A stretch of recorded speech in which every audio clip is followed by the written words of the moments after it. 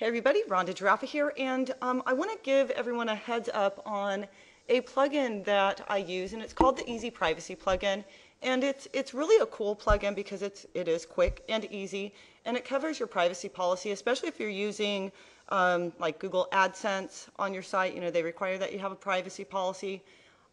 One thing though that I found just now through a tech help at Google Webmasters. One of my sites was not even showing up in search engines. It's a new site that I just put up, and I threw the easy privacy policy on it. But what I didn't realize is within the plugin, if you don't pay attention to this, you can get in a lot of trouble. You can see here that the privacy policy was generated by Easy Privacy Policy. Well, there's a link right here, and look where this link goes to.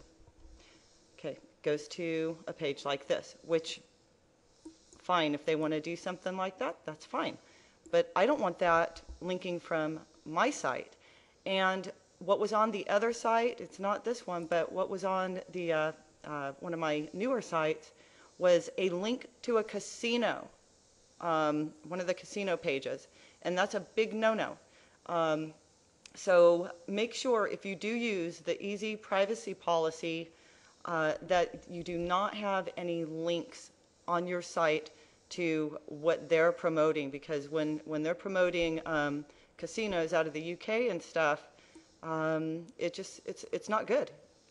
You may not even show up in the search engines because of something like this. And this was just told to me by somebody in the Webmasters forum. So the way to get rid of it is you'll just go back into your pages. Let me I'm going to scroll down here so you don't see tons of my info. Sorry.